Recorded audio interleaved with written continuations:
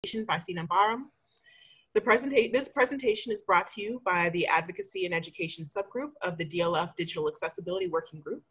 For questions regarding subgroup, or if you would like to contribute, please email Mark Weiler at mweiler@wlu.ca or Alex Wermer Colon. And actually we'll be dropping their emails in the chat shortly.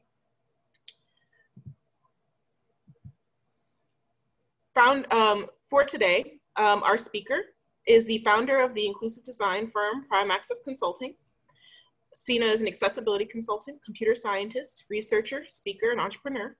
In 2012, Sina was recognized as a White House Champion of Change by President Barack Obama for his doctoral research work enabling users with disabilities to succeed in science, technology, engineering, and math, STEM fields. Believing that accessibility is sustainable when adopted as a culture, not just as a tactic, Sina and his team work with executive management, policymakers, engineering teams, content creators, designers, and other stakeholders within institutions to promulgate accessibility and inclusive design throughout the fabric of an organization. In addition to serving on and chairing various boards, conferences, committees, and working groups across corporate, nonprofit, and research entities, Sina serves as an invited expert on the World Wide Web Consortium, W3C, Accessible Rich Internet Applications, ARIA, working group where he helps share the next generation of digital accessibility standards and best practices. We thank Sina for joining us today. Before we hand things over to him, however, I'd like to get some housekeeping out of the way. Along with me today, we have Mark Weiler and Alex Wermer Colon, who both chair the Continuing Education and Advocacy subgroup of the Digital Accessibility Working Group. They have done a tremendous amount of work to get us to this point. And this event is set to last 90 minutes with the first hour being dedicated to Sina's presentation and the last 30 minutes being reserved for questions. Questions will be recorded as they come in, but they will be read out for Sina in the last 30 minutes. So once again, go ahead and drop your questions into the chat. We will be recording them as well as your name. And then in the last 30 minutes, you'll have a chance. We'll be reading them out loud to be captured by the transcript, in order for them to be captured within the transcript, which will be provided along with the recording after today's event. And finally, we'd like to acknowledge today is Indigenous Peoples Day. While we are all currently participating in this event from various remote locations, we would still like to acknowledge that we of the Americas are living on land taken via violence from Native American peoples, who to this day continue to advocate and fight for agency and justice. And with all of that being said, without further ado, we'd like to thank you for joining us, and I'm going to go ahead and hand things over to Sina. Thank you so much for that kind introduction. I just want to get a verbal and a visual check that I'm audible and the slides are available on the screen and you can see them. Yes. Awesome. Thank you so much. Thank you again for all of the work that was put to having me here and to putting this event together. I'll dive right in. Today, I'd like to be talking with you for a little bit of time about welcoming the widest possible audience and what does this mean in the context of inclusive design and accessibility and all these terms that we spend a lot of time talking about at Prime Access Consulting. A couple of things to point out before we continue. At the bottom of the slides, you'll see a couple of pieces of redundant information. I'll just speak these out loud for accessibility reasons. The first is my Twitter handle at Sina Bahram, SinaBahram. That's true on other social media platforms as well. Feel free if you'd like to continue the conversation or engage over social media. That's a great way to do so with me. And the other one is this hashtag A11Y, A11Y, and that's a numeronym. It's a word where the number in the middle is the number of letters that have been removed from the word. So accessibility, CCESSIBILIT, has been removed from it, and you get A11Y. Another one is like I18N for internationalization, for example. So this hashtag is a great way of engaging with the overall community in terms of the discourse around inclusive design and accessibility. It's a great tribe of people to communicate with. So a little bit of background about me. I happen to be blind. I use a screen reader. I read Braille. I travel with a cane, etc. And this happened when I was pretty young, around 7 or 8 years old. I didn't have perfect vision to begin with, but a lot more usable vision than I have now. And then there was an incident involving a tennis ball where I was hitting it against a board and essentially missed one of the shots, came back and hit me in the face. And you know, this really brought up an issue very early on. And what we see here, for example, is just myself, a very young Sina leaning over a railing.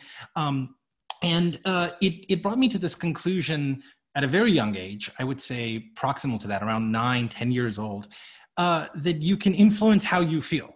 You cannot control how you feel. There are many factors, the external world being a great example of how external factors can affect how we feel these days, but also things involving mental health, et cetera, right? However, you can influence how you feel. And I choose that, you know, for me, having this difference in terms of ability, which is to say that inability to see, for example, has really shaped and lensed the way that I interact with the world. And I chose at a very young age to turn this into an opportunity and a strength, as opposed to something to be, to be upset about.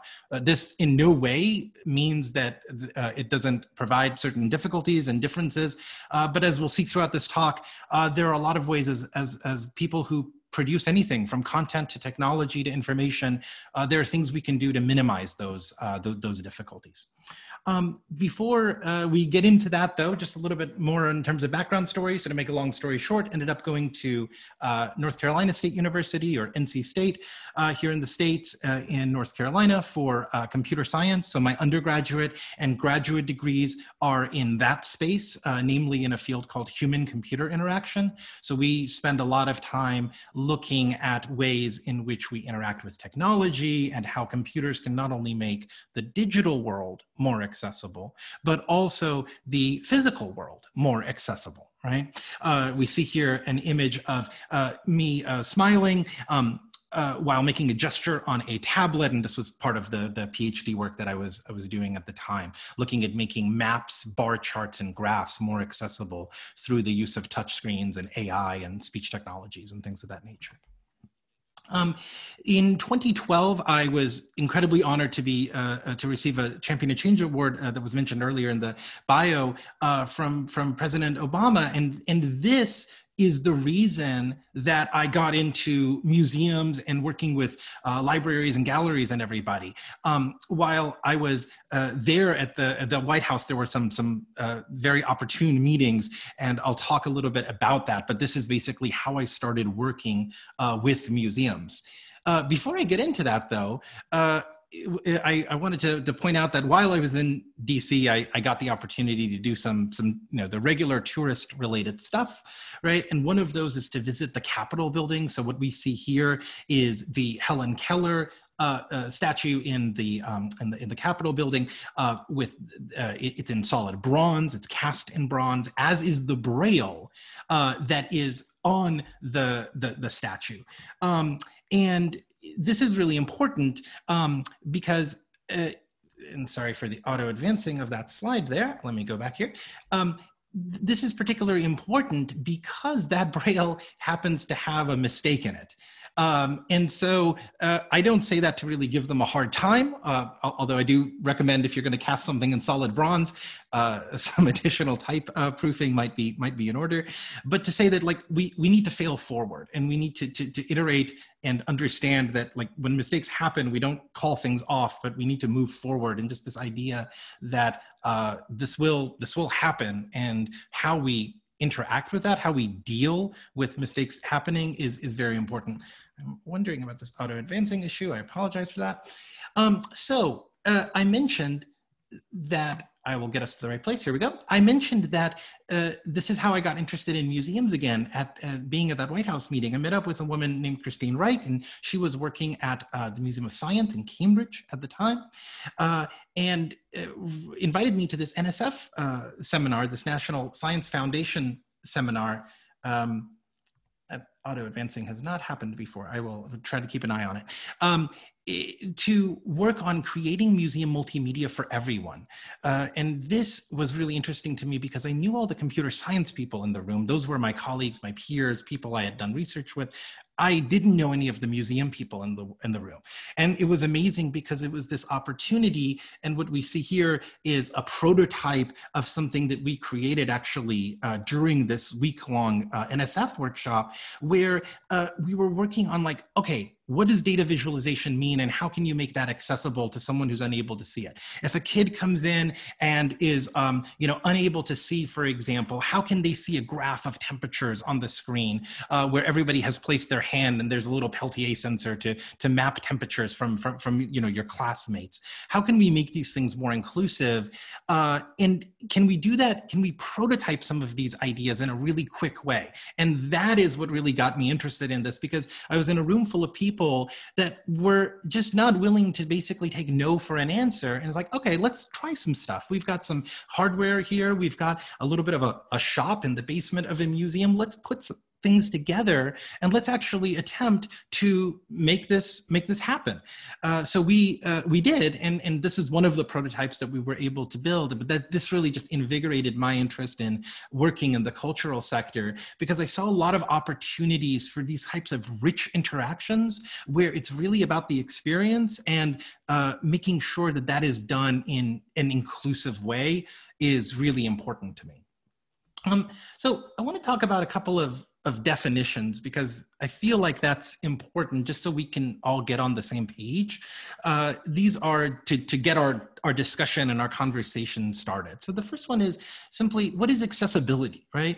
And the working definition I'll use for today's talk is that it is the ability of all people to use a product, a service, a place, any type of offering, regardless of disability. And this is important because accessibility is rooted in this definition of disability, right?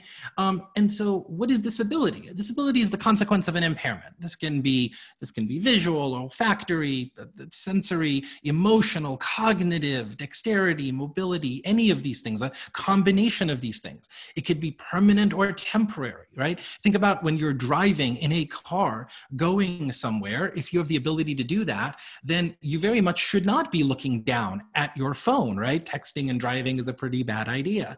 And so this is, you are disabled in the sense that there is a temporary impairment there.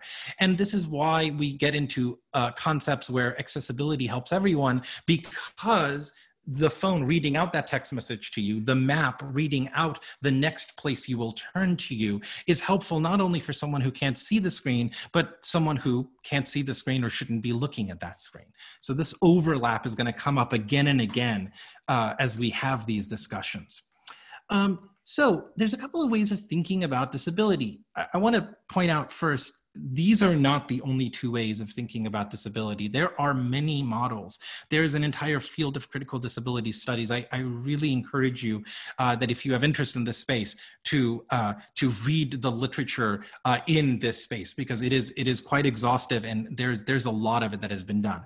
I present these two models of disability just as a method for us to compare and contrast two possible viewpoints. So one is a more traditional, old school representation of the medical model, right? Something is broken, so we fix it, right? You break your arm, you go to the doctor, you get a cast, hopefully it gets better. What happens when it doesn't? What happens when the arm does not get full range of motion? What happens when the vision is not able to be restored? What happens when you are not able to use your legs for locomotion anymore? Then what do we do as a society is really important. And in the medical model, we treat the individual as being disabled. So we put the burden on the person, on the individual, right? In the social or environmental model of disability, we look at the environment as that which is disabling. So this means that the environment is disabling in the sense that if you're unable to open the door to a building because there's no door opening button, and you happen to use crutches or a wheelchair, and that operation is rather difficult to do, it's not your fault for using a wheelchair or crutches. It is the fault of the environment for not having that be inclusive and not having that be accessible. So this brings us to a related concept that I wanted to talk about, which is othering, right? Like what is othering? And this is the consequence of making an individual or a group of people feel different, right? Feel essentially different or othered. And this can come up intentionally through all the ways that we can think of, malicious or otherwise, from from ableism and racism and just lack of consideration in terms of how we build things, etc. But it can also come up unintentionally, right? So it can come up in the sense that we might offer someone an affordance like an assisted living device, assisted listening device, or something along these lines. But then because of how that is designed, let's say, for example, in a museum or library context, it will immediately point out that that is an individual using an accessibility affordance, right? Now, in some cases, the individual in question may be completely okay with this, and that's fine. However, in other scenarios, they may not choose to do so. And the important takeaway for me here is that the agency, whenever we can, should remain with the user, should remain with the visitor, right?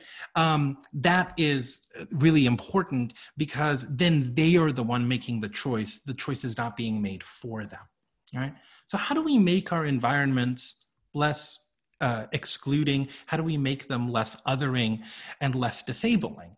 And one methodology that I'm a particular fan of is this of inclusive design. So this is a design methodology that realizes at the end of the day, the things we are creating, whether they are in interfaces, whether they are physical exhibits, whether they are content that we're putting into the world, whatever they may be, they're going to be consumed and interacted with by individual people with their own individual preferences, needs, and ways of understanding that information. And so what we want to try to do is remove any obstacles or barriers we're placing into that design process, so that we can make our environments more adaptive and more accessible to cater to as many possible variances of needs and abilities that we possibly can. This is the idea of considering this stuff up front, as opposed to after the fact, when it's so much more expensive, so much more difficult, or in some cases impossible to do, right? So why does this matter? Why are we bothering talking about this stuff, right? Well, first, it's the right thing to do. I hope we can all get on the same page about that from a moral imperative perspective, right? This is a group of people that are traditionally excluded from our global discourse due to environments not being inclusive and accessible. So I think it is the right thing to do to include as many voices in our conversations as possible. It's the law. Right? So this is definitely a different statement in many countries around the world, but there are, from UN Convention on the Rights of Persons with Disabilities to the ADA and the ACA in Canada now, this is a matter of legal mandate as well. According to WHO, there's around 1.5 billion people in the world with some form of disability.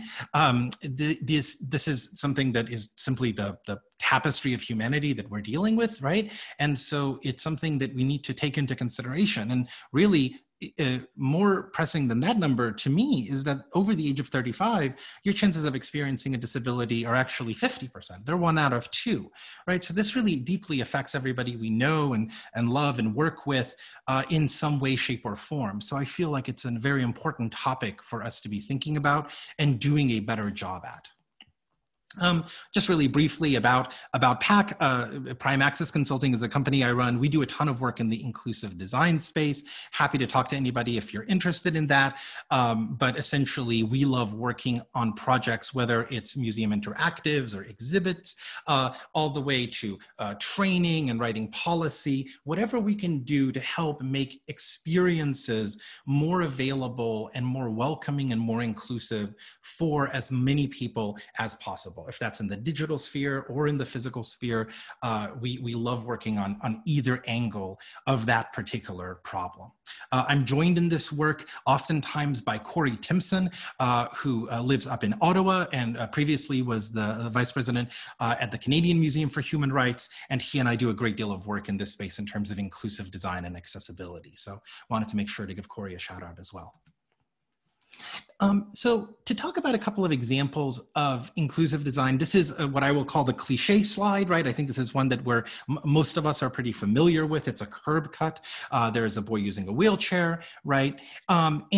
Just to define a curb cut for anybody who may not be familiar with that term, it is that sloped part of the sidewalk that is not a curb. In other words, it doesn't have a height difference between where you're standing and the road. So there's not a step down. There's a nice gentle slope. If you are a wheelchair user or anybody who has difficulty with steps whatsoever, this is very helpful. Of course, this is an example of universal design, one of the most classic examples, because it's not only helpful for somebody who is a wheelchair user, right? You can use it on a skateboard. You can, it's mostly used by parents who are walking behind a stroller, grocery cart to the airport, all of these types of things. So it might be critical for one audience, right? But it is augmentative or helpful for many audiences. And that's a really key takeaway of universal and inclusive design. Now, what's important to keep in mind here is that when we first, speaking of iterating and failing forward, when we first came up with curb cuts, we made them kind of smooth, right? And this problem comes up a lot, especially in front of, for example, like a parking garage or a parking structure, if you're familiar with that concept, where there'll be a driveway where cars are entering and exiting, and you might be walking along the sidewalk, and there'll be this very gentle slope. And so if you're a blind pedestrian, you may, not always, but you may be in the path of travel of some vehicles without knowing it, right?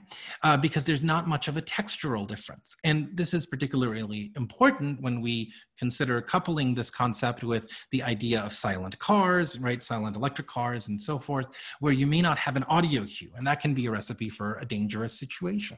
So what we did as society is we said, all right, not a problem. We're not going to give up on curb cuts and just say, oh, well, it's been real, curb cuts, right? Instead, we have something called foot braille. So these are these bumps that I'm highlighting in this picture here.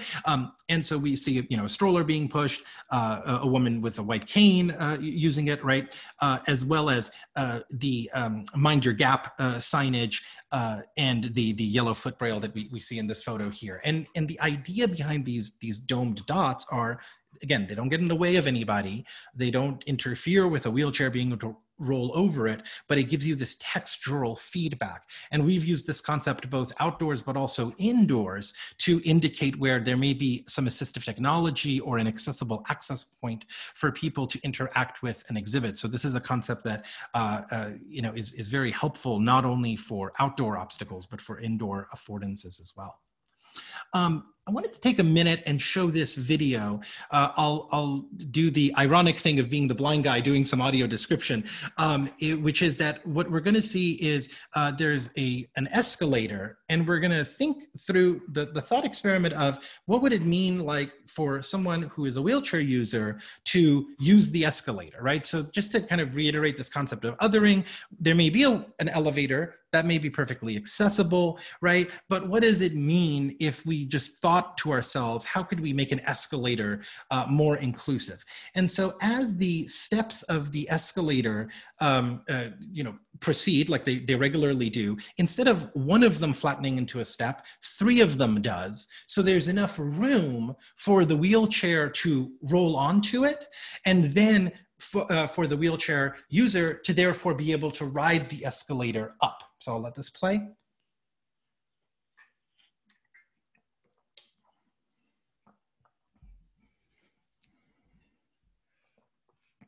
Now, I think that's pretty cool, not because it's a universal solution to make all escalators inclusive and accessible, but I think it's an interesting thought experiment around what would it mean to make what we traditionally say, oh, well, that's impossible, or that's not going to be accessible. What does it mean to consider how to make these environments more inclusive in areas where we've traditionally just written that off? So I wanted to spend a little bit of time talking about the principles of inclusive design and universal design. I've borrowed some principles from both of these specific disciplines, and we are going to look at some examples from exhibits and performances and so forth in which they've been applied, right? So the first one is equitable use, right? Can people with different abilities get an equitable experience? And what's important to understand here, of course, is that it's not an equivalent or an exact experience, right? It's an equitable one. What we see here is a gentleman using a wheelchair with presumably his granddaughter. They're able to sit together because they're in a theater where there's adjacency seating. There are seats, some with backs, some without, some with armrests, some without. There are universal access points or keypads on the benches where you can plug in to receive audio description or augmented audio. There is, perhaps not very easily seen in this photo, American Sign Language as well as LSQ offered for, which would be sign language for French, offered in addition to captions and audio description, as I mentioned earlier. So all of these affordances are able to come together to create this inclusive environment for this 360-degree theater. And this is an example of one of the installations at the Canadian Museum for Human Rights in Winnipeg. So along these same lines for equitable use, another example of this is this instance of a triptych display. Basically, it's 3 touch screens that are side by side. This is out of the San Francisco Museum of Modern Art in San Francisco. And essentially, this is a touch screen experience. Now, what's important here is that traditionally, this would be basically a wall of interactive glass. You come up to it, you can do some deep looking at the different artworks and learn about them and browse through them, quickly flicking through them with your fingers. If you're unable to see, how can you interact with that? So there is a button that you can press. It has a Braille label. There's a headphone jack. The descriptions of all of the artworks are provided. So there's visual descriptions. I'll talk a little bit about that later along in this talk. And those are able to be read out. There's both short descriptions and long descriptions for whether you're zoomed in or not. And in this way, you're able not only to appreciate the content and interact with this wall of glass that otherwise would be completely inaccessible, but it's done in a standards compliant way, or at least as standards compliant as we could make it at the time. So the gestures that we used were taken directly from the gestural language that's available on the iPhone, and that is pretty widely known and used by the community of people with low and no vision. Right? We actually found through prototyping that one of the things that was nice was to leave the speech being said on the screen. We had that as a debug window. We just had that for logging while we were developing. We were going to take it out in production, but we decided to leave it and style it up just a little bit for production, because what was helpful was a couple of different interactions. One was when we had a group of people where there was a sighted friend and a friend who is using the screen reading feature, for them to know where the other person is. So that was really helpful. So there was this sort of companion benefit that came out of this mode. But also it was proving helpful for people who are identifying as being on the spectrum and helping to understand some of the context, especially since the text on the screen was also the visual description of the artwork, since that was being read out for the person who presumably couldn't see it. So again, might be critical for one audience, but we're getting these benefits across the group of people as a whole. So the second principle is giving control, right? And what I mean by that is, can people access and interact with your content, but in their preferred way? This goes back to that whole premise behind inclusive design. The thing that we see here is the universal keypad. This is from CMHR, from Canadian Museum for Human Rights. This has also been used in a few other museums and buildings as well. And essentially, we've got a control surface. It's a rectangular device with 13 buttons on it. There's back, home, and help. There's arrow keys like you would see on a gaming keypad, up, down, left, right, and the center key, select or enter. There's zoom in and zoom out. There's volume up and down. And then there's an audio description button, where the mode button, where you can press it to transition between hearing audio descriptions or hearing augmented audio. This is very helpful if somebody wishes to consume the content at a much louder volume, but we don't want to affect the volume of the broadcast audio in the exhibit. So this keypad exists at all of the interactives at the museum. And there's also a tactile floor marker as well. So remember I was talking about foot braille earlier with the bumps. So this is a similar concept where there's a flat strip, and that strip is able to be detected with your foot or with your cane. And you then know that if you reach out, there will be a universal keypad, headphone jack, braille label. There's also a Bluetooth to interface with the exhibit from your phone. So this way the content can also be browsed on the phone. For example, in some situations where we were not able to fit both the captions and the sign language and some other affordances in the video, we absolutely made sure that those were available on someone's personal device. So there's all these different affordances that are working together in the ecosystem to bring the inclusivity and the accessibility level much higher in terms of these digital interactives and the content that they're trying to portray. So the third principle is making things easy, right? Are we making things intuitive and easy to access? This is one of those things that I feel is easy to say and hard to do, right? There's an example here of a bathroom sign. This sounds pretty pedestrian, pretty mundane, right? However, there's a lot of considerations here. So first of all, language differences, right? So what if you don't speak English? Are you able to still know the function of the sign, right? So there's availability in English and French, for example. Is it available in Braille? Are the letters made tactile in case you're not a Braille reader, but know the shapes of the letters in the alphabet that is your primary language, right? There's a pictogram as well, so it doesn't require reading to know the function, right? The signage also advertises the changing table that's in there, and then the classic handicap symbol that was used as well, right? So there's a lot of different affordances all that come together to try to not assume expertise or a particular set of knowledge on behalf of the visitor. What's most important, perhaps, is that there's an image of a toilet here because the alternative signage, there's various pictograms that are used. Some are these, like, for example, supposed to be, for example, evocative of female and male features, and it's joined together. There's all of these different bathroom signs that you can look into. And we wanted to concentrate on function, not who, right? This is what you can find behind this door, not trying to signify who it's for. And again, to just go back to this sense of equity and justice. So context matters, right? Can people interact with your content in a dynamic environment? Whether we're talking about, for example, aquaria or museums or outdoor spaces, everything really changes throughout the day, from lighting to the number of people in the space and the background level of audio, for example, that implies, or the lighting that implies.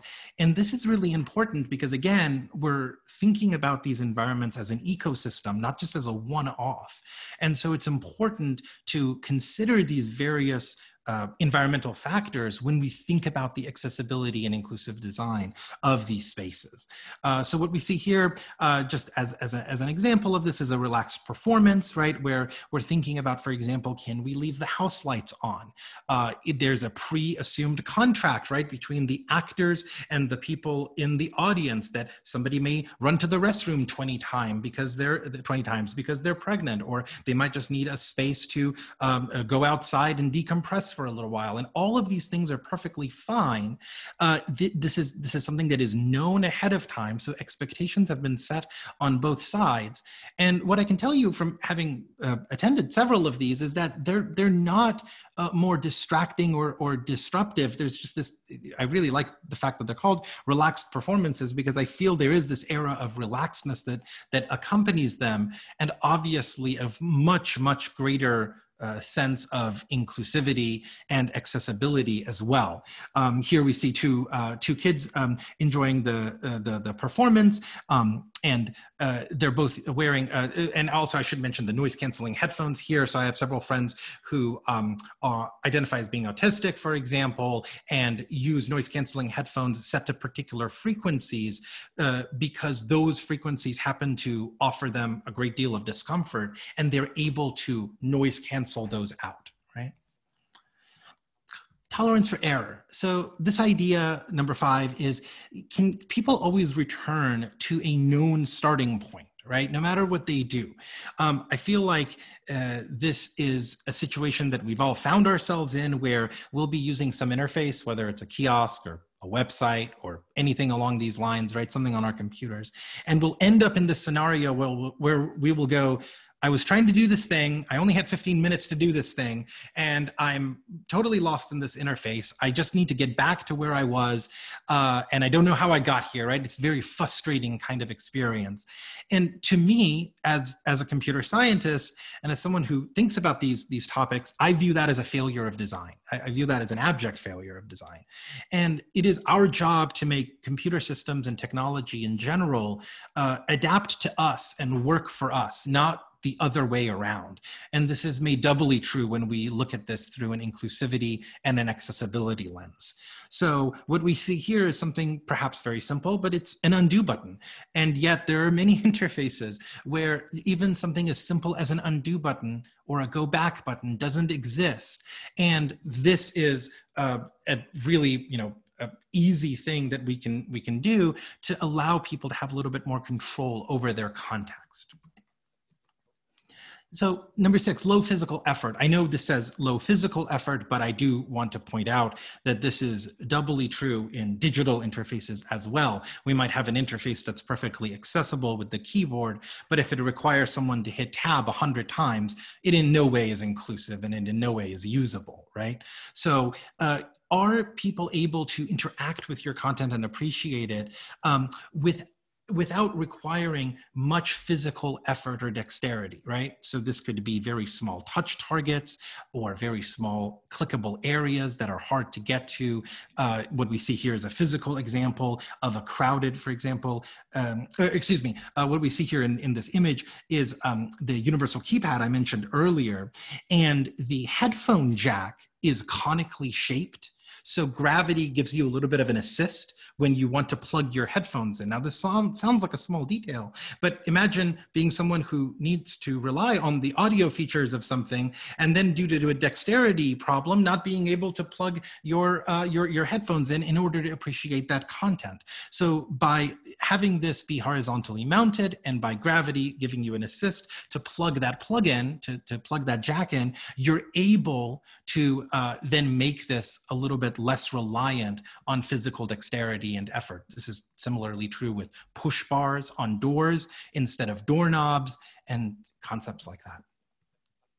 So size and space for approach and use, right? So this idea is, again, physical in nature in terms of its description, but also absolutely applicable to digital interfaces as well. And the idea is there enough space to maneuver and interact, right? We see this hallway, it's got plenty of room, a turning radius and so forth, versus a crowded art gallery, for example, where there would be very little room for things like sighted guide or, for example, for a U-turn in a wheelchair. And so just thinking about these things up front is incredibly important because they're easy to mitigate against. And if we then leave the problem until later, a lot more difficulty, a lot more expense arises when we go to remediate it. So inclusion leads to innovation. What we see here is a promo photo for this play that was in the Steppenwolf Theater in Chicago. Now, the main actor in this particular, it's a one-person show.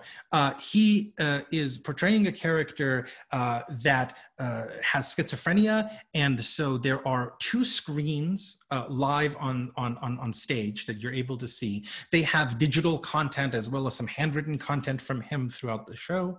There's also him performing actions as well on stage. So for example, there's a stool on stage. He might be getting up and sitting down on it and performing different things with his body, right? While there's also content going on the screens. So what I'm going to play for you, and I'm going to pipe some audio into the call, hopefully for those wearing headphones, you'll get some stereo separation. But I thought it was really creative what Steppenwolf did here with the audio description. They did not just do one track of audio description for what was going on, because there's simultaneous pieces of information happening.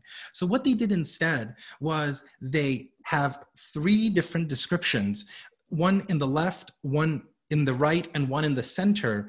And here's just a snippet so you can take a listen to what that sounds like. Keeping in mind, they were trying not to break immersion. So for example, you'll hear them using subdued voices, and it is in keeping with sort of the thematic elements of the play, where this character is in cases hearing voices in his head, right? So I thought it was a pretty interesting thematic expression of audio description. Here we go.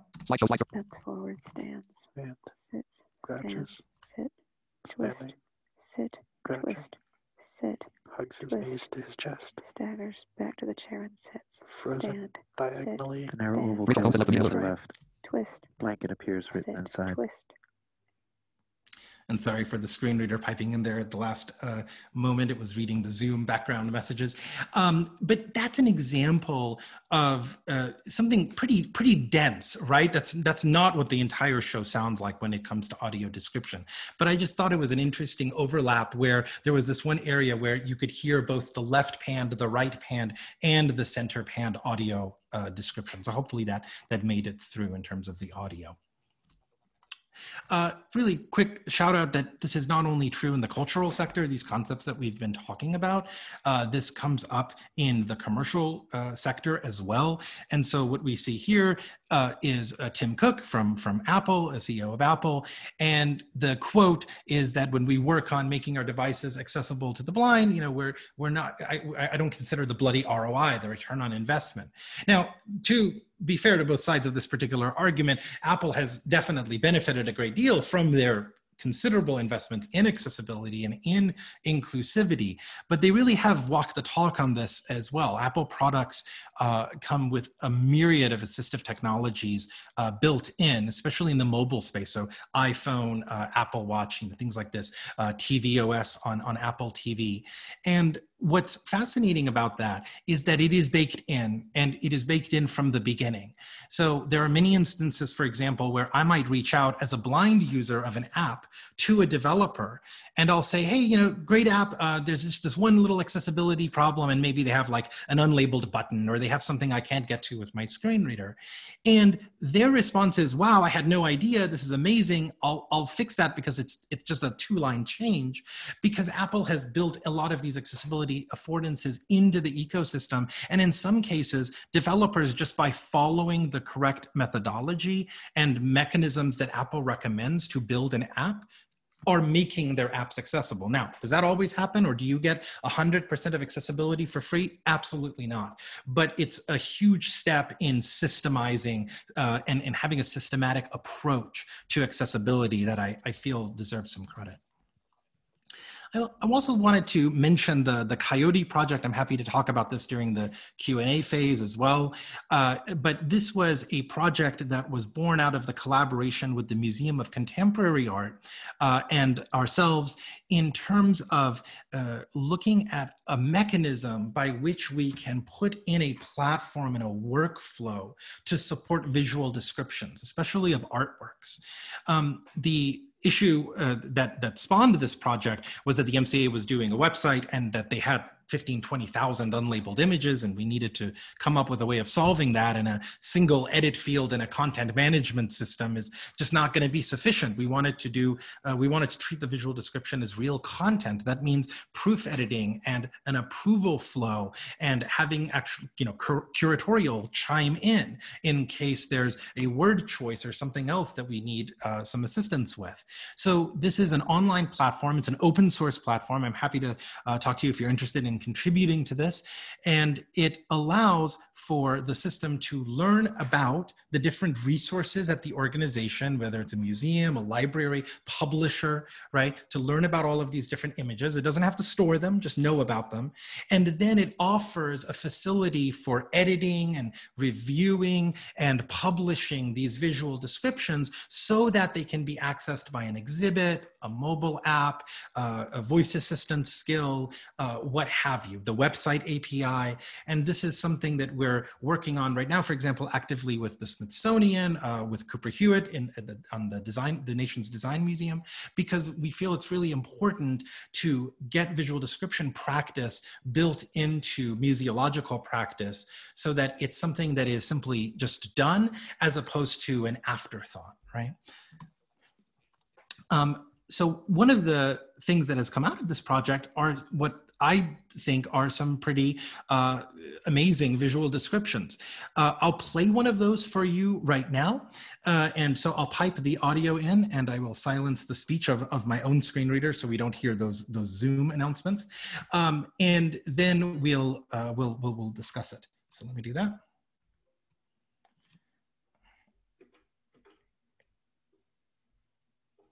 Here we go. All right, and I'll pipe the audio in. This painted portrait depicts a young woman with jet black skin holding a long, thin paintbrush up to a colorful, messy painter's palette. She is shown in a three-quarter pose, gazing directly at the viewer. Her face, which is central to the square composition, stands out against a large white canvas, almost blending into the pitch-black background to her right. Closer inspection reveals, however, that her skin is subtly rendered, with various shades of contours and highlights. She wears 2 large hoop earrings, 3 small hoop earrings, and an oversized, boxy, high-collared jacket made of stiff fabric. Her voluminous hair, black with an ochre sheen, rises in thick coils on top of her head. The canvas to her left shows a partly finished paint-by-number self-portrait. In it, her likeness is broken up into smaller segments with pale blue outlines and numbers. She has outlined many of the segments and filled them in with colors from her palette: orange, blue, yellow, pink, brown, and a few shades of green. She uses brighter, more vivid colors to paint her jacket on the paint-by-number canvas, using bright oranges and greens rather than the deep mustards and maroons that are on the real-life jacket. Now, I think that's a pretty cool visual description just in and of itself. I think that description it itself has an artistic quality to it. There's a couple of things that Coyote made very clear. One of them is this concept of multiplicity of voices. This is a piece by Kerry James Marshall, and it turns out that a 23-year-old black man out of Baltimore is going to have a different visual description of a KJM painting than a 45-year-old woman, white lady working at a museum in Chicago, right? And that's fine. So how do we portray this multiplicity of voices? So one of the things that Coyote does is it doesn't just allow for a single visual description for an artwork or for an object, but it allows for multiple such descriptions to occur.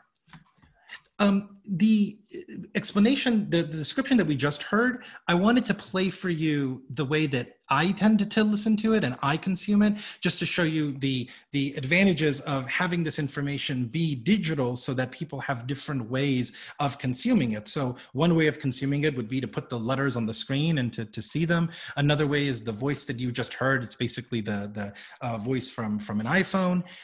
Another way is the voice that I happen to use, and I tend to listen to it at a pretty fast speed. So I'll play that for you just to give you a sense. This is the exact same description we heard before. No words have been changed or dropped or anything like that. I've just run it through the speech rate that I tend to use a computer at. So let's take a listen at what that sounds like. This slide shows a woman with a symbol long, thin paintbrush with a colorful, messy painter's palette. She is shown in a three-quarter pose, gazing directly at the viewer. Her face, which is central to the square composition, stands out against a large white canvas, almost blending into the pitch black background to her right. Closer inspection reveals, however, that her skin is subtly rendered, with various shades of contours and highlights. She wears 2 large hoop earrings, 3 small hoop earrings, and an oversized, boxy, high-collared jacket made of stiff fabric. Her voluminous hair, black with an ochre sheen, rises in thick coils on top of her head. The canvas to her left shows a partly finished paint-by-number self-portrait. In it, her likeness is broken up into smaller segments with pale blue outlines and numbers. She has outlined many of the segments and filled them in with colors from her palette: orange, blue, yellow, pink, brown, and a few shades of green. She uses brighter, more vivid colors to paint her jacket on the paint-by-number canvas, using bright oranges and greens rather than deep mustards and maroons that are on the real-life jacket. And there's that version of it. Now, what the other thing I think worth pointing out there before we move on from that is that this flexibility is really powerful when it's done right. If a website is made accessible, if a digital interactive is made inclusive, Someone like myself who likes to listen to things pretty fast and is able to do that can come along and interact with it and fly across the page. Someone else can listen to it at a slower speed, or interact with it with a braille display or what have you, right? Enlarge the text. However, if something is inaccessible, if we don't get those semantics right, if we don't build the website in the right way, it doesn't matter how impressively, fast you can listen to things or how good you are with the screen reader, the person is then stuck and not able to move forward. So I just want to make sure that we keep that in mind.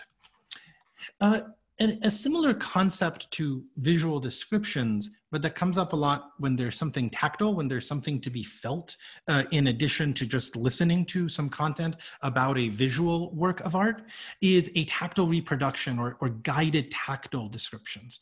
So I wanted to play a sample of that for us here. What we're going to hear is JJ's voice. JJ Hunt is an amazing audio describer, works with us a great deal, lives up in Toronto. And JJ right now is going to be describing the Campbell soup can. Basically, this is a Warhol work. This is out of the Andy Warhol Museum in Pittsburgh. And the description is cognizant of the fact that someone will be touching a tactile reproduction while it is going on. So it's going to be referring to things being raised or lowered because there's a tactile reproduction that's being felt while the description is being read out loud.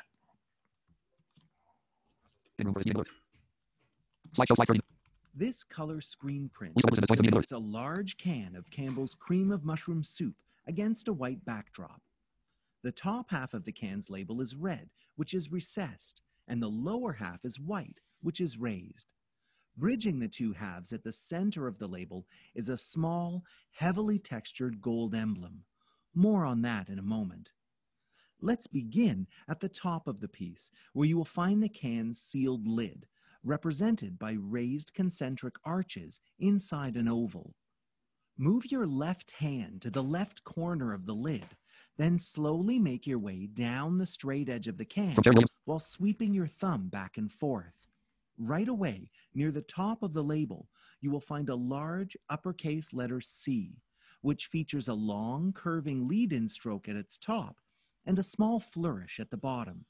This is the beginning of the manufacturer's brand name, written in white, therefore raised, cursive.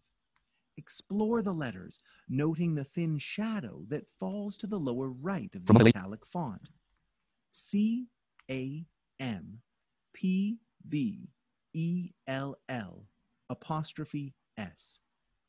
You might have noticed the unusual lowercase e, which in this font resembles a backwards number 3.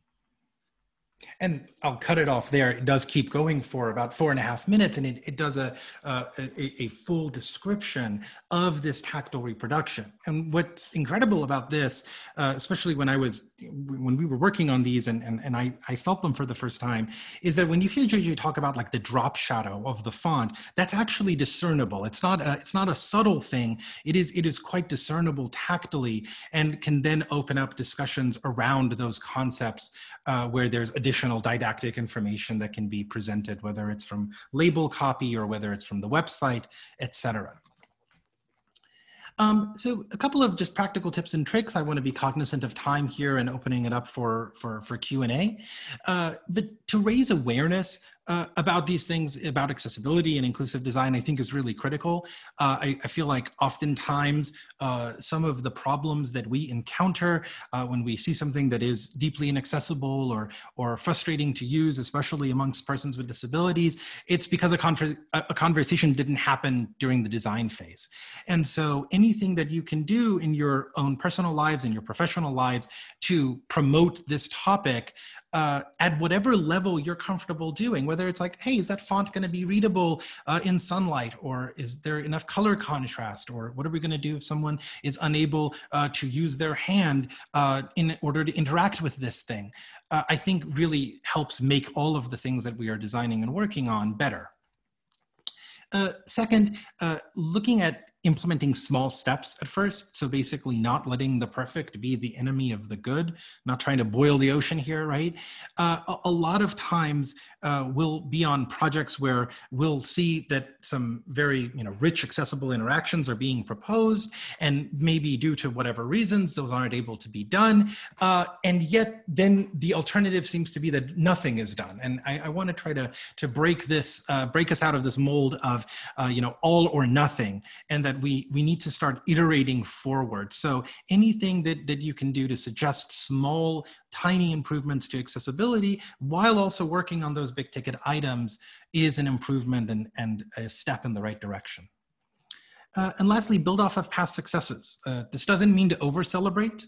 This doesn't mean to send out a tweet and being like, we solved accessibility, #winning, right? That's not the suggestion here, right? But at the same time, also to celebrate those things that you are doing as an organization or with friends and colleagues on a project to promote inclusivity and accessibility, and to use that as a welcoming point for discussion, for critique, for the ability for members of the community to give you further feedback, and also to help build awareness amongst the individuals that you're working with, amongst coworkers and colleagues, that this is something that's going on. Sometimes we live in very siloed environments, and so we might not even know about a project that's going on, virtually down the hall, so to speak, in today's world.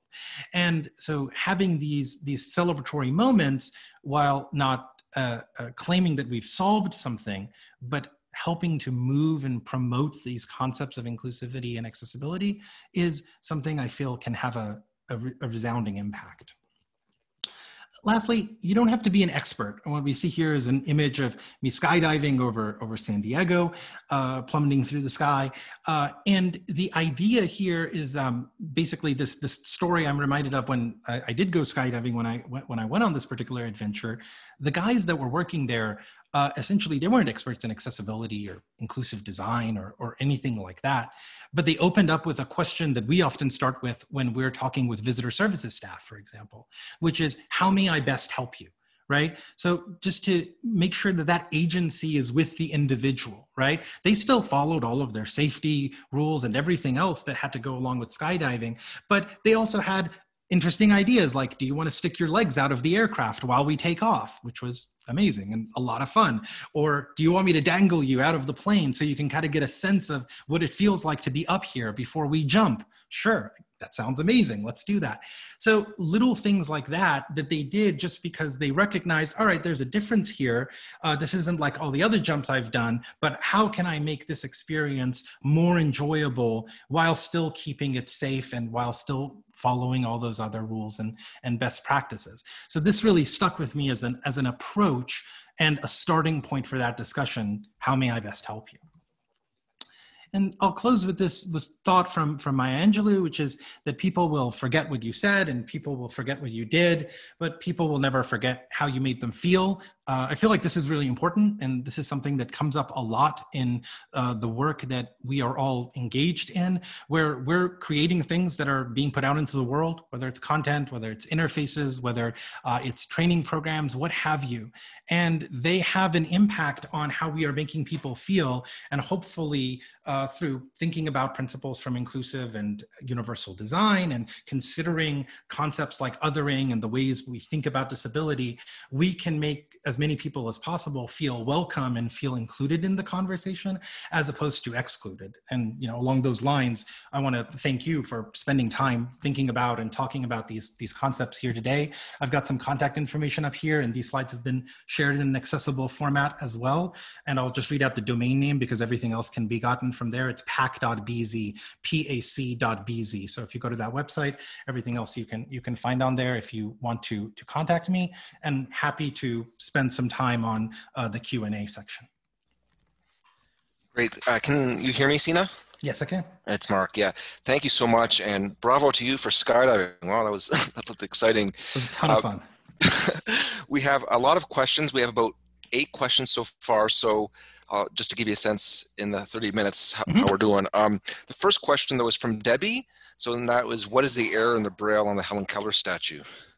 There was a typo it's either in it's in the last sentence, and there's literally a typo in the Braille. So the wrong character was used, and then of course, it's in bronze. So if I remember, the gentleman who was giving us the tour at the time, he was the head of accommodations for Congress, and he was saying that it would take an act of Congress and something like $40,000 to fix that particular mistake. Well, speaking of large organizations like Congress, the next question is from Stanley, and Stanley asks, what metrics can I consult for measuring progress towards an inclusive design? Yeah, that's a great question. So there's a couple of ways of going about that. It depends on what aspect we're talking about. So I'm going to give you a couple, but then I'm happy if there's a follow-up or you want to continue that conversation.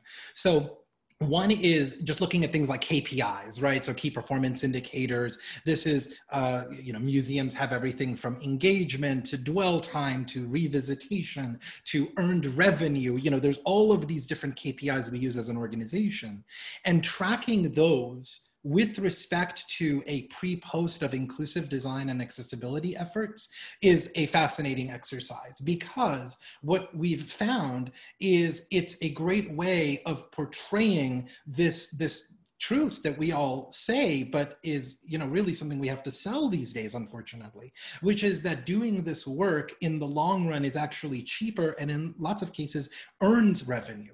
At Canadian Museum for Human Rights, we did Corey produced a Sight Unseen, right, where all of the photographers were themselves had low or no vision, right? That show had the tactile reproductions you saw there. JJ did audio description for it. We consulted on all the inclusive design and accessibility for it. There was some costs associated with that. That show also earned $8 million in earned revenue from the PR campaign alone, right? So there's one of those concepts of tracking just the standard KPIs that you would at your organization, but linking them against accessibility and inclusive design efforts is a huge thing. Now, there's the other aspect of tracking that might be part of your question, which is, what about how well are we doing at inclusive design? How well are we doing at the website's accessibility? How well are we doing at making sure that somebody who might require a sensory-friendly space is able to have access to that? And that then can be broken down into a couple of different methodologies. So without spending too much time on this answer, I would say that the one technique that we've had a lot of success with is to work with organizations to develop an inclusive design or accessibility roadmap. This is not set against a schedule, but it is set against a sequence. So you sequence the operations, but you don't commit to the timeline just yet. This lets everybody get on the same page, and then you're able on that roadmap to use other project management mechanisms. Something like a RACI comes to mind, where you look at who's responsible, accountable, consulted, and included, in these different tasks, and you can then use that as a mechanism to say, all right, well, we've broken down media into, let's say, audio description and captioning and transcripts and sign language. How well are we doing on these metrics as a percentage of all the videos we're publishing? Or we've broken down all of the entrances into accessible ingress and egress. How well are we doing along these metrics? So that's another way of examining that. And then lastly, I'll briefly touch on the digital side of things with respect to things like WCAG, the Web Content Accessibility Guidelines. There are methodologies in place there. We do this all the time, where we might do an audit or spot checks. So you can take a look at your website and you can say, how well is this website doing from an accessibility point of view? There are automated tools to do that, but just please be aware that no matter what you do, and I say this with all sincerity, I really truly mean this. I don't care if you work with us or someone else, please work with an accessibility company that knows their stuff and is not just offering you an automated solution, because the automated solutions, as a computer scientist, I can tell you, only can at best capture 20 to 25% of your accessibility issues on, let's say, an app or a website. So hopefully one of those three categories kind of answers your question, but happy for any follow-ups on that line. Yeah, and I'll just mention this question has come up in the chat that yes, the slides, they've been made available. If you need them. They will be made available, as well as the recording and the captioning and transcripts for this presentation. So all that's going to be coming out. The next question is from Jen. Let me just read it out here. There are numerous disabilities and combinations of human situations that many developers may not even be aware of, and therefore unintentionally create a website that isn't exactly 100% accessible. What is a good resource for a complete guide list of these disabilities and how to design for them to ensure that your site is completely accessible and abides to the law, avoiding unhappy customers and lawsuits? Sure. And you're able to hear me, by the way? Yes. Okay, so there's a couple of things here. I would say I would not design for disability.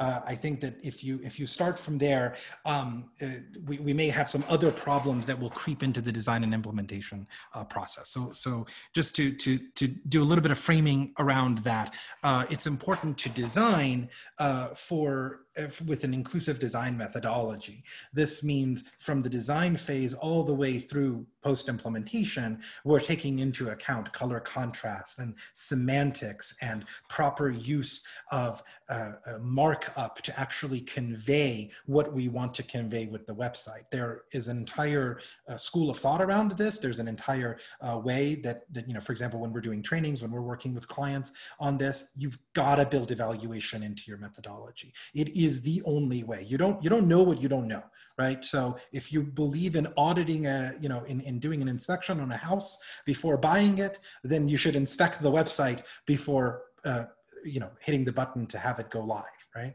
Now, the way that that's done is there's various forms of that will take. I mentioned automated tools in my previous answer. It's important to use those, right? Not rely on them, but to use them. And so that's number one, right? So there's things like, for example, the dev tools in Chrome itself in the browser lets you do a little accessibility audit right there. And that's part of the Lighthouse offerings. So you can use that.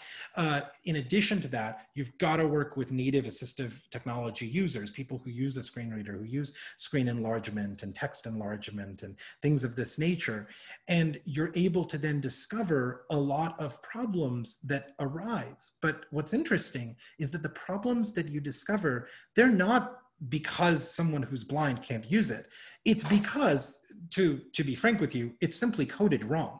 And I can say that having built web technologies, that 95% of the problems simply come from the incorrect usage of the semantics we're given in our tools in HTML and JavaScript and CSS and in these tools that web developers use.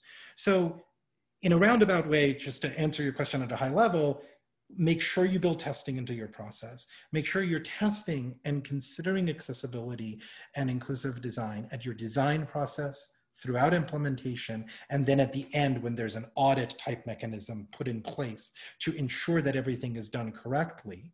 Make sure that the developers you're working with know that this is something that's not only important, but is linked against their payment milestones. So if you're working with a third-party company, don't just make a statement of work that forces them to comply with, let's say, WCAG 2.1 level AA, but also link this against payment milestones earlier in the process. So it's not left as the last to-do item, because what we see a lot of times in these procurement processes is that accessibility is in the RFP, accessibility is in the contract, so everybody thinks they're doing a great job, right? And then you get an inaccessible website. And this sounds a little unintuitive. How do we get an inaccessible website? If we had it in the contract, we had it in the RFP, the vendor agreed, how do we still result in an inaccessible website? And the reason is that, a phone call or an email happens maybe a month or two before launch that says, we've got all these accessibility requirements, but we've also got to make sure the videos on the blog are working, and the client is put in that position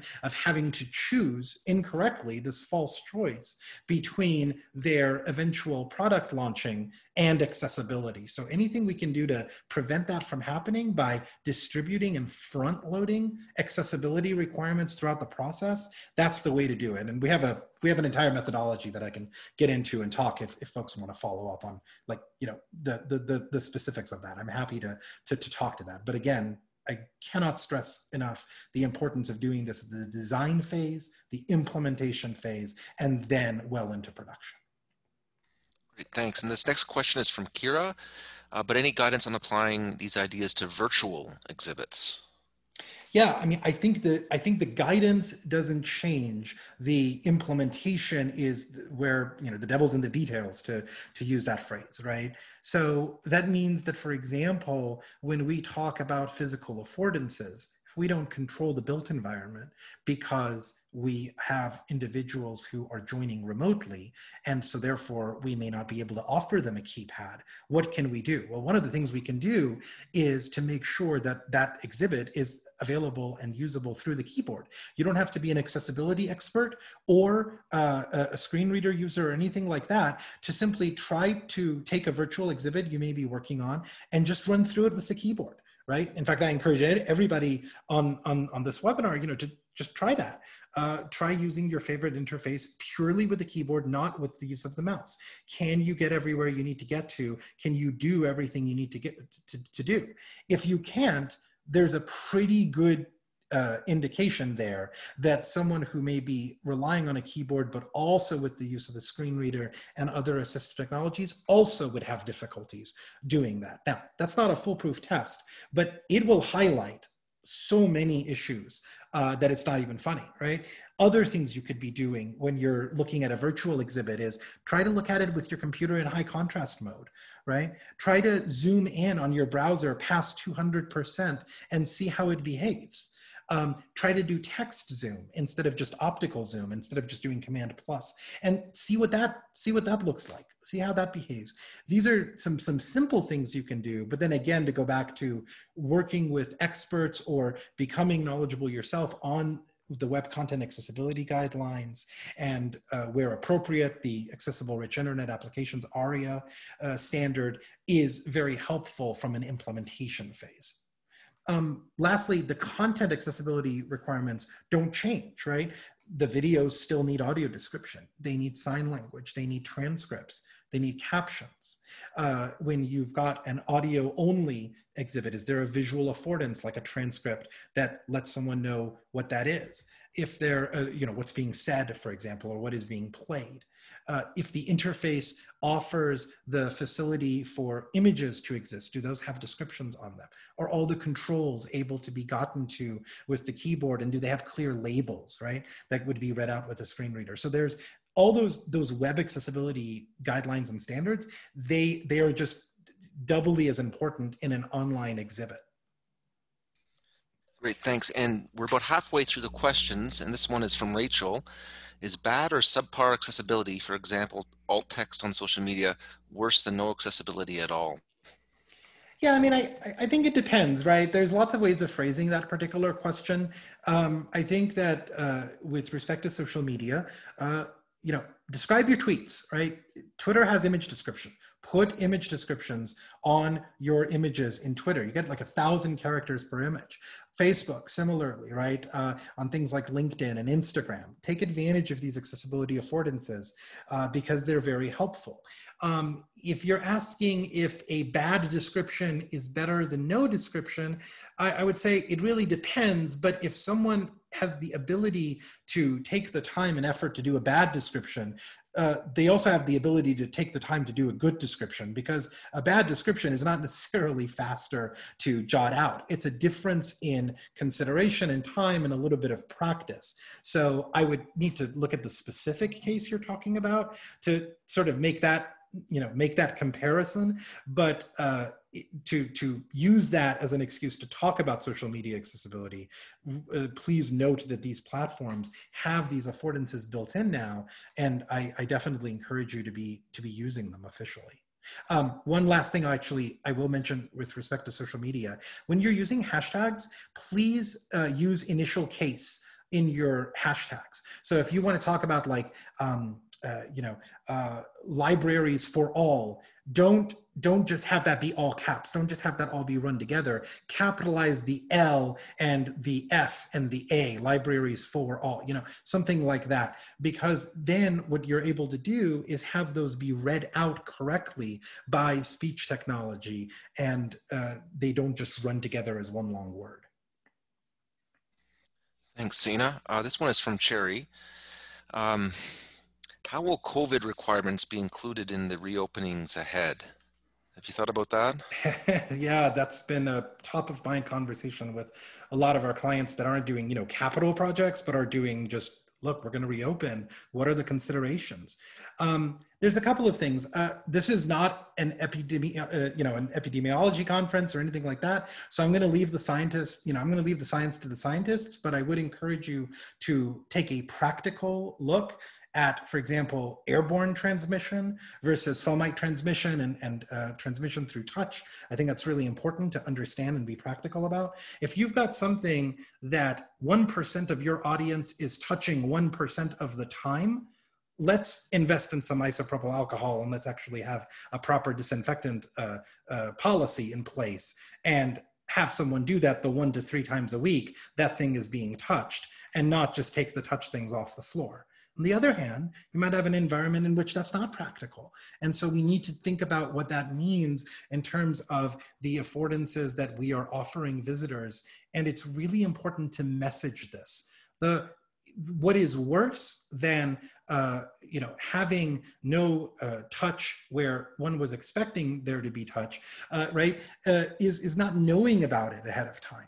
Right? So if you can, on your websites, on social media, if you're taking down something that previously was there and expected by an audience that is relying on various accessibility affordances, make sure you're communicating this as much as you can with the communities that you're working with. And also involve them in these processes as much as possible. It's not always possible to involve external groups in the strict decision-making process or in the pipeline of authority, depending on how the structure of the organization is set up. But having advisory groups of persons with varying abilities and having online environments in which you can have these conversations and a Zoom call and so on and so forth, these are things that you can do so that you're able to get a 360-degree view of what the implications of whatever choices you're making around COVID are going to have on these particular communities. Lastly, just keep in mind, touch is not going away forever. This is a temporary thing, and we will eventually get through this. And, it's going to be awfully unfortunate if in 2024 we have to reinvent a bunch of 2021 wheels. So let's try to be cognizant of that as well in the precautions that we are able to take now. I want to jump ahead to Catherine's question because it's very similar, and I think it might build on what you just said, Sina. It's about COVID, and do you have any advice regarding touch screens or other adaptive uses that rely upon touch? What can we do now? And what can we do now, and how might we need to change in the future? Yeah, I mean, this is related to the previous question and also to the example of the universal keypad from Canadian Museum for Human Rights, right? That was alongside a touchscreen exhibit. And so it was a physical affordance that is able to be used in addition to the touchscreen. Now, the reason I bring it up is, yes, that's yet something else that you have to touch, but that also implies that the kiosk is responsive to a keyboard or to an external source. And there are technologies that actually can allow you, for example, to use your phone as the control surface for an exhibit. So instead of interacting with the exhibit's touchscreen or interacting with, for example, let's say a keypad beside it, you have a situation where the digital information is either available remotely on a micro website or through a URL that can be scanned, and therefore someone can use their own assistive technology and their own device in order to interact with it. Or in a more simplistic sense, you have everything in front of you traditionally speaking, but you use your phone as the control surface to actually do the swiping and to touch things. Now, there's different offerings in this space, so it's going to depend specifically on what you're looking into, and there's differing levels of accessibility, so be aware of that. But there are some alternatives, and it all comes back to those same considerations we took to make sure the keypad worked with that exhibit now can pay dividends because it will ensure that a remote app running on a phone can interact with that exhibit. Okay, great. Now next question is from Mona. If you have limited resources, how do you ensure universal and inclusive design? I think that one important thing is to not try to aim to do everything and then get discouraged by the fact that you have limited resources and may not be able to do it. A lot of these things don't require a resource spend, but a difference in considerations up front, right? Choosing a different font where both of them are equal cost or both are free is not a cost consideration. It is a design consideration that you can make, but then can increase the readability and legibility for many people. Similarly, if you've got a little bit of money to caption videos, but then you're able to batch them up so you affect your production schedule in that way, but not from a cost perspective, you're then able to consolidate and get some savings there, right? Now, putting those types of operational tactics aside, I do want to answer the heart of the question, which is what if we simply don't have the resources to do a particular thing? And this is where ideas like soft tactics come into play.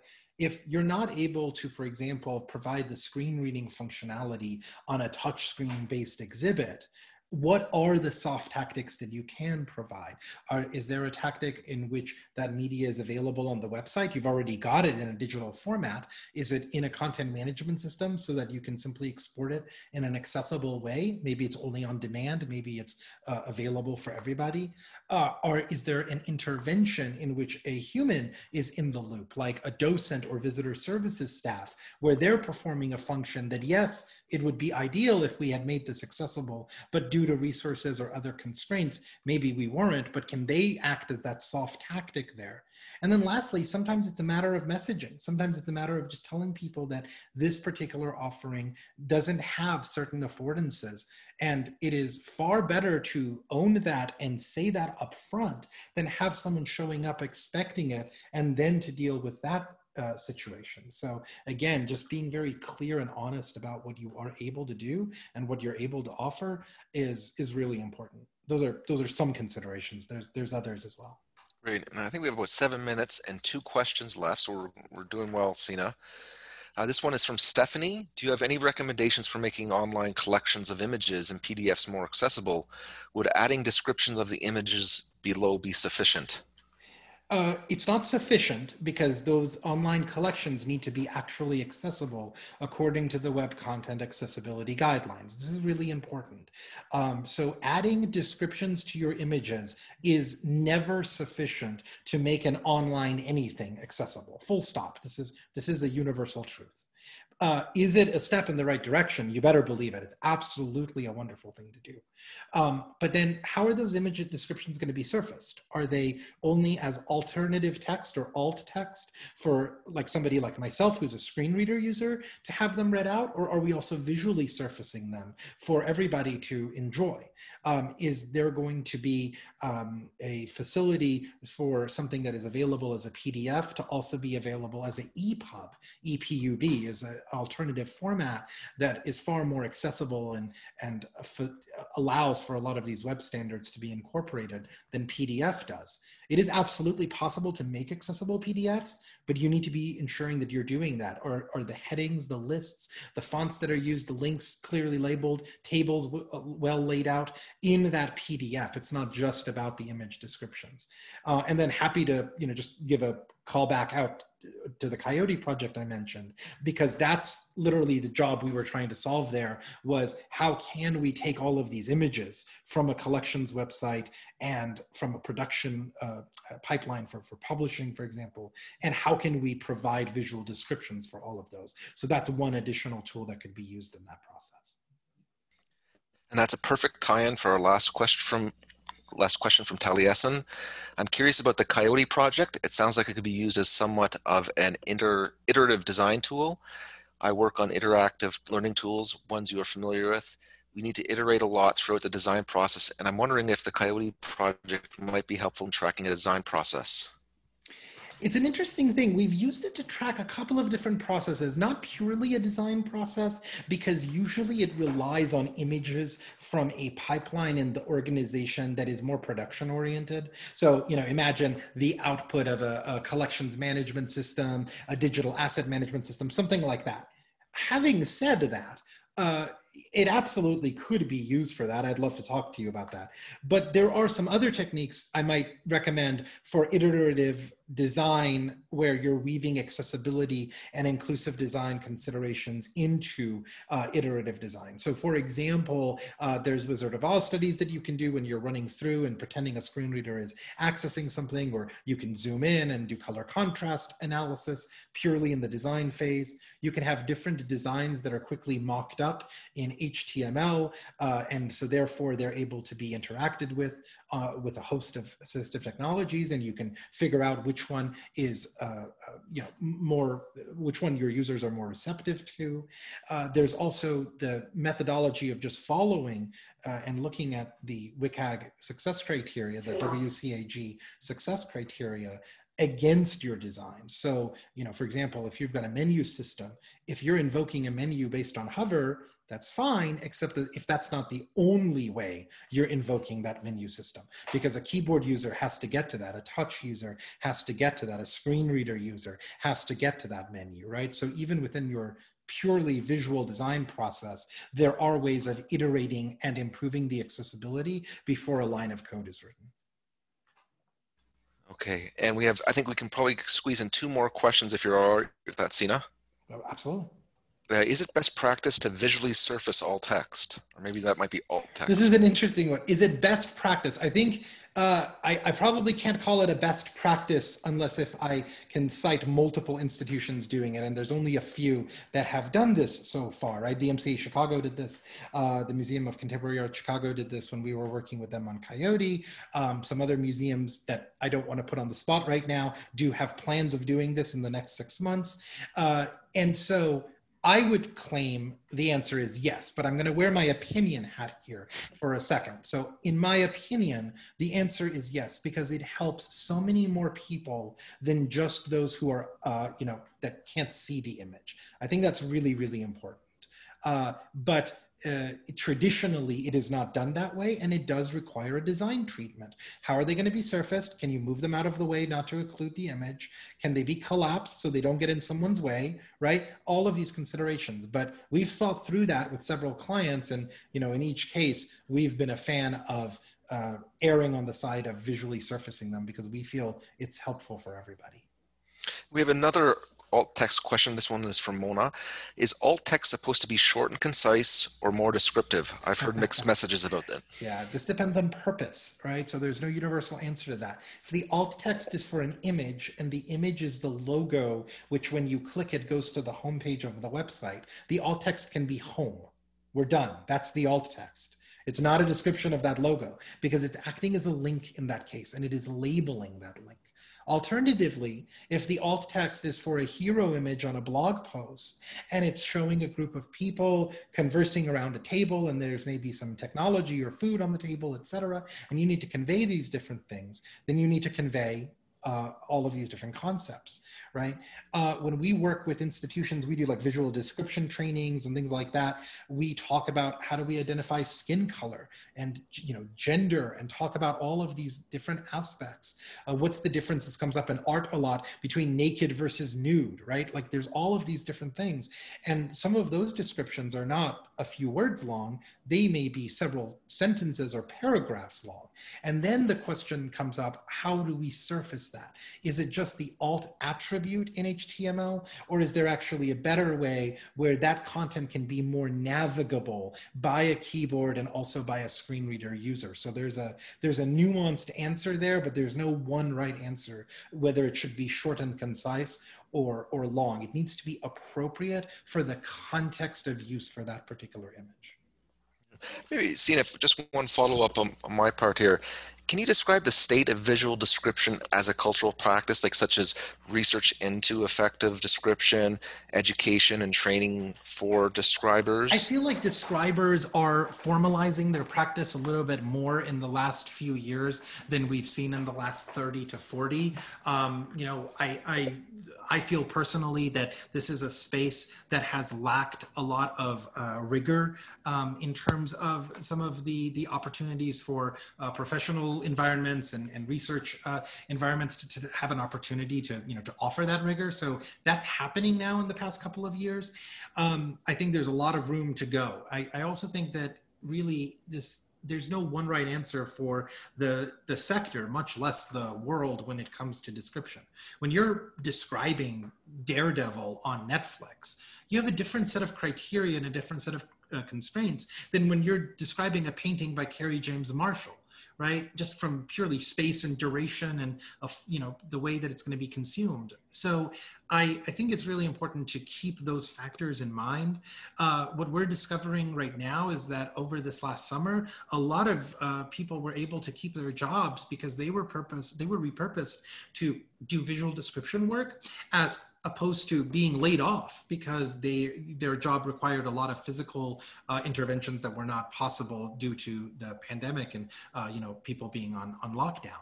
So I think that it's really it's a nuanced question that is not going to have a single answer, but I am heartened by the fact that I'm seeing more rigor in the last few years than in the last few decades in this space. And I'm seeing a lot more uptick, especially amongst museums, with respect to doing visual description, like entire projects and activities around visual description.